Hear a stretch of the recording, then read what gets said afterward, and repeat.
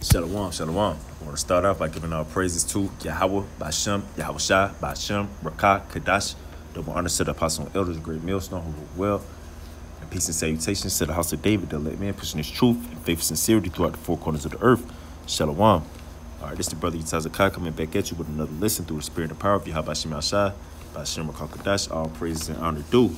All right, and I want to entitle this lesson, Every Word of Yahweh Bashem Shai is Pure, or every word of God, so to speak, is pure, you know, because Yahweh Shai Shai, he doesn't have any, you can't, no one can dilute the word of Yahweh Shai Shai, you know. No one can taint the words of Yahweh Shai Shai. Yahweh Shai Shai's words are pure. Every single word of them, man. You know, all these scriptures were inspired by Yahweh Shai Shai. You know, these words come directly from the heavens, man.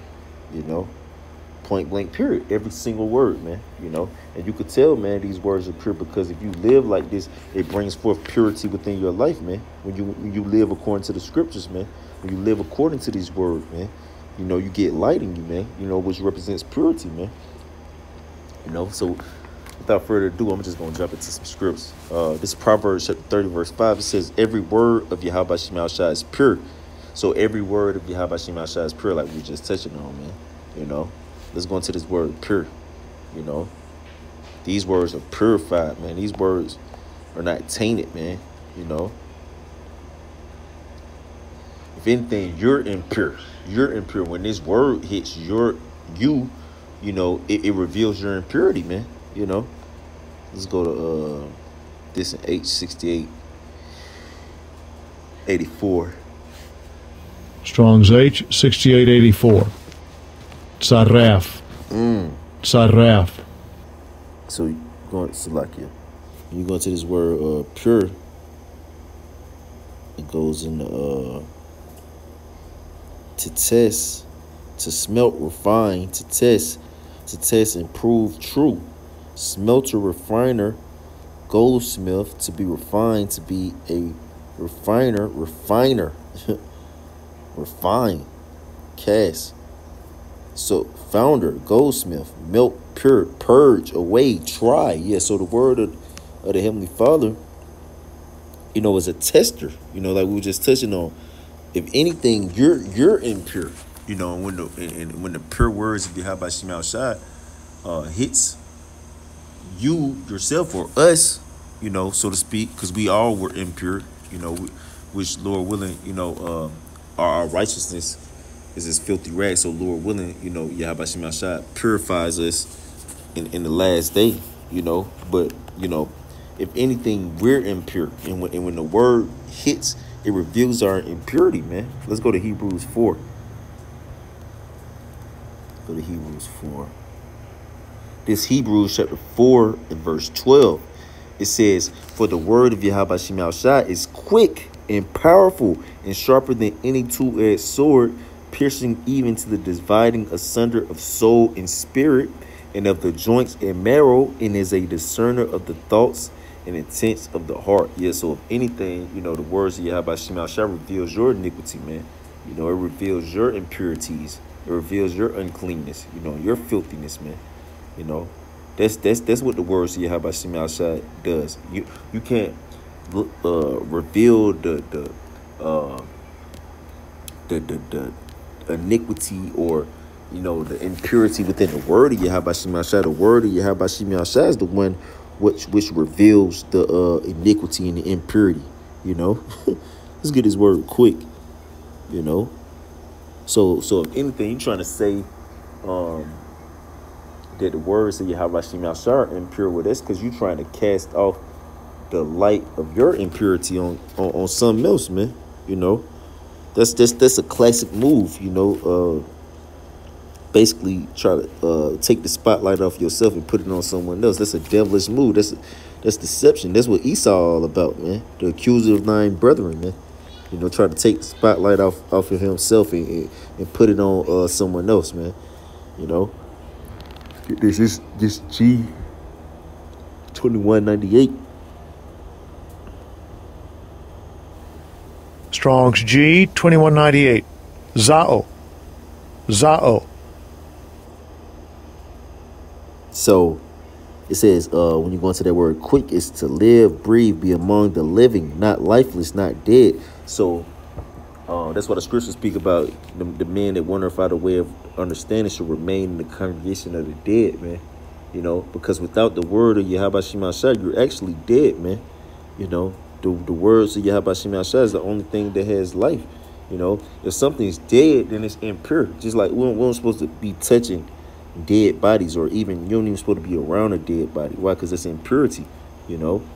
So it says the word of Yahweh Shema Shai is quick. You know what I'm saying? So the words of Yahweh Shema Shai are alive. You know, if anything, you're dead. You know, and the word reveals the death within you. You know, it says active, blessed, endless in the kingdom, to live past life in the manner of living, acting of mortals or character, living water, having vital power in itself, and exerting the same upon the soul, to be in full vigor, to be fresh, strong, efficient, active, powerful, efficacious,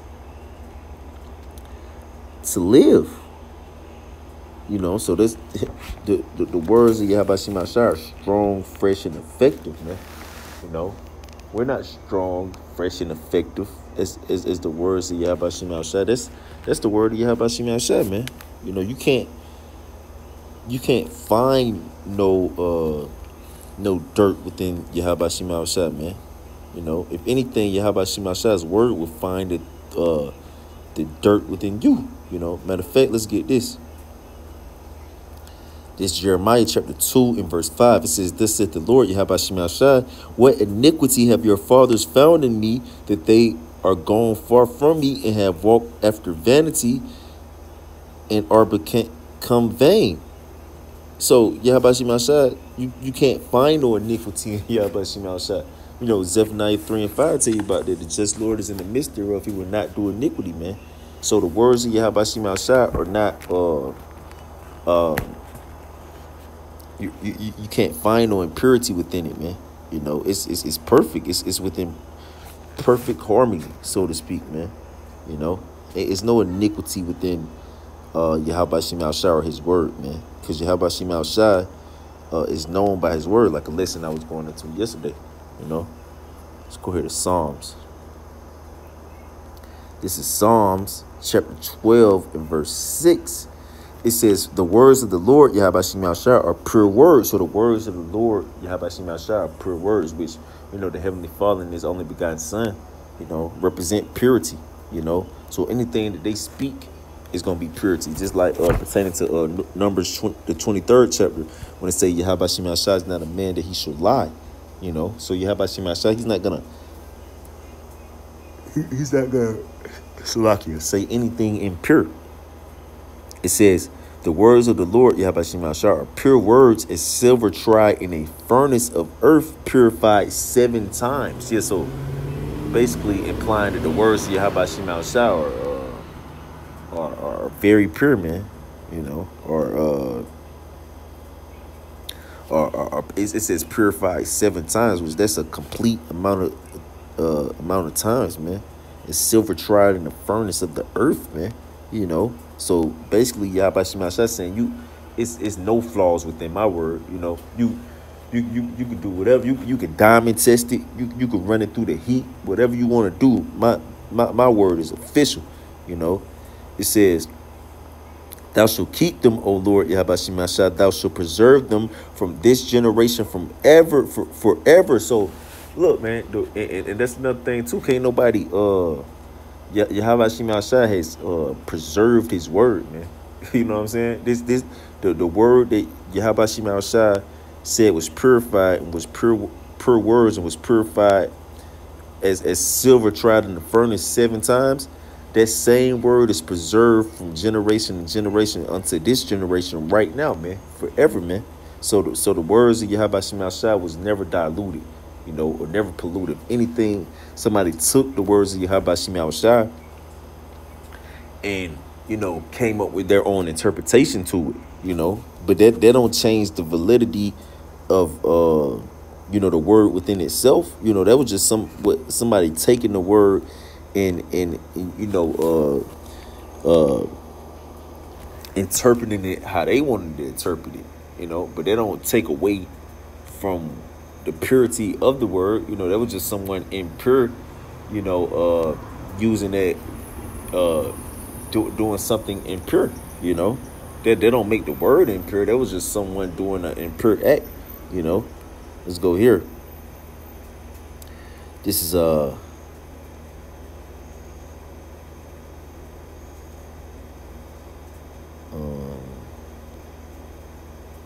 okay, yeah. This 1 Peter 1:23. Matter of fact, let me go to 2 Peter 1:21. Then I'm gonna jump back to that. Salakia.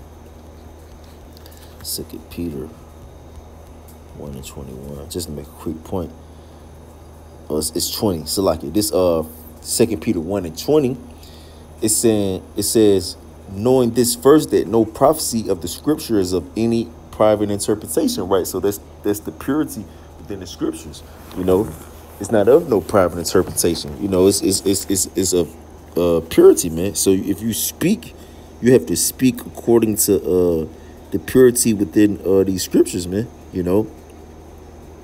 It says, for the prophecy came not in old time by the will of man, but holy men of Yahweh Shema Shai spake as they were moved by the Holy Spirit, man.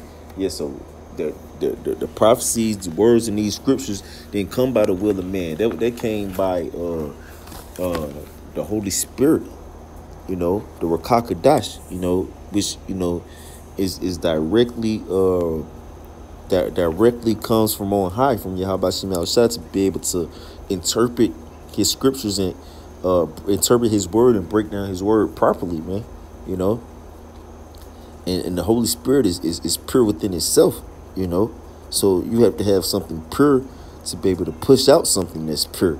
Yahweh Shema Shai is not going to let nothing impure push out something that's pure. Let's go here to back to 1 Peter 1:23. It's back in 1 Peter 1 and verse 23. It says, being born again, not of corruptible seed, but incorruptible, right? And that's according to the word, man. Because how does a man cleanse his way? By taking heed to the word, Matter of fact, I want to grab that real quick. Just grab that real quick. Shalaki. I think Psalms 119 and 9, I believe. Yep. This Psalm chapter 119 and 9 says, wherewithal shall a young man cleanse his way? By taking heed thereto according to thy word, man. That's what purifies you. That's what cleanses you, taking heed unto the word, man. And that's how you know that the word of Yahweh Shema Shai is true, because it purifies you, man. It cleans you up, man. It gets you right. And I can attest to that. I'm a living testimony to that, Taking heed unto the word of Yahweh Shema Shai actually purified me, man. Actually purified my soul, my mind, and actually gave me insight, on pretty much on deep mysteries and oracles and things that I could never put my finger on in my whole life. That's the pure word of Yahweh Shema Shai, man. This 1 Peter chapter 1 verse 23 says, being born again, not of corruptible seed, but of incorruptible, which is that purity, by the word of Yahweh Shema Shai, which liveth and abideth forever. So it tell you that's how you, become incorruptible, which means completely purified, is by the word of Yahweh Shema Shai, which liveth and abideth forever. So the word of Yahweh Shema Shai lives and abides forever, man. And it says lives too, man. So the word of Yahweh Shema Shai is actually living, It says, for all flesh is as grass, and all the glory of man as the flower of grass. The grass wherewith withereth, Salakia, and the flower thereof falleth away.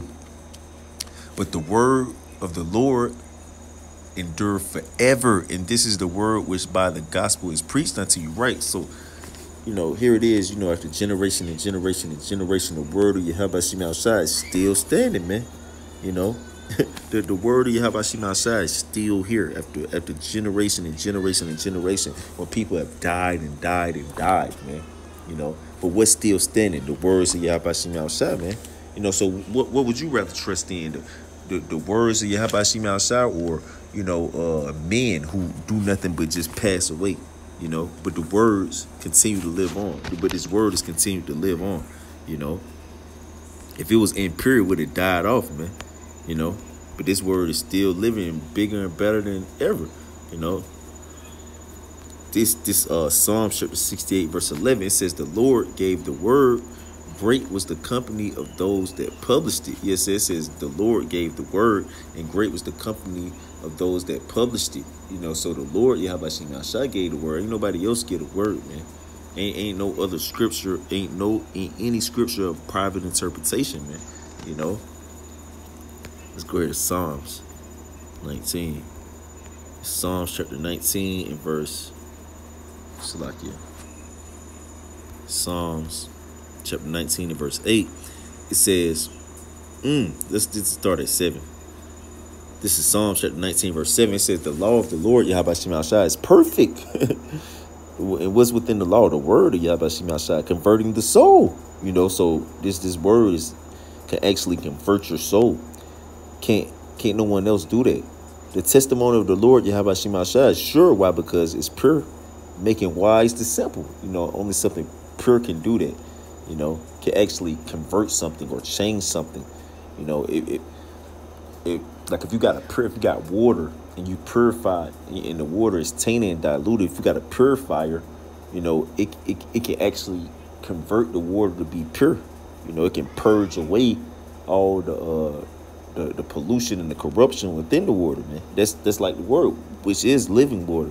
You know, it says, the statutes of the Lord Yahweh Shema Shai are right, rejoicing the heart. The commandment of the Lord Yahweh Shema Shai is pure, enlightening the eyes. You know, so the statutes of the Lord Yahweh Shema Shai are right, and you know, so if you live by the statutes of Yahweh Shema Shai, you can tell this the right way to go.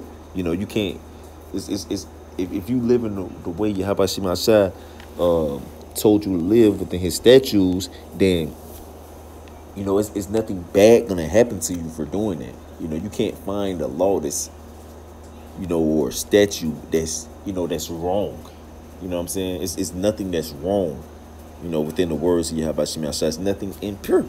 You know, it says rejoice in the heart. So it actually, you know, rejoices your mind, actually, you know, make you have peace within your mind. You know, that's that God sent comforter. You know, it says the commandment of the Lord Yahweh Shema Shai is pure. The commandments of the Lord Yahweh Shema Shai are pure, right? So the commandments of the Lord Yahweh Shema Shai, like we was touching on, it's nothing impure about it. Just like the Heavenly Father tells you not to eat pork, you know. Well, that's actually something that's pure, you know, because if you eat pork, that's impure.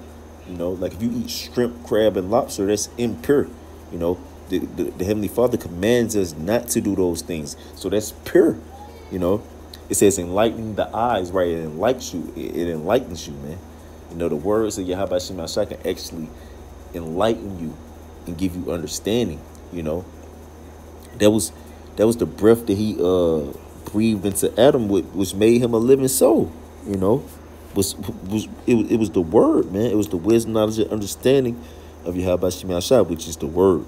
You know, which was pure. You know, and that's why Adam was pure. You know, there was no iniquity found within Adam, you know, until sin was introduced into the world. You know, let's go here. Is this it?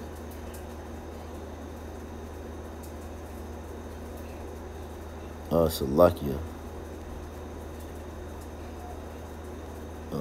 Salakia.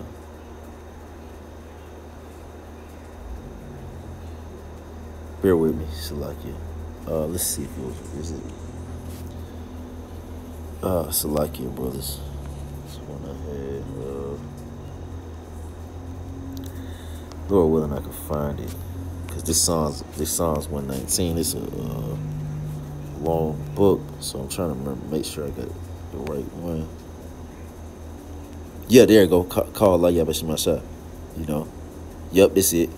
This Psalms 119 and 160. Slakia.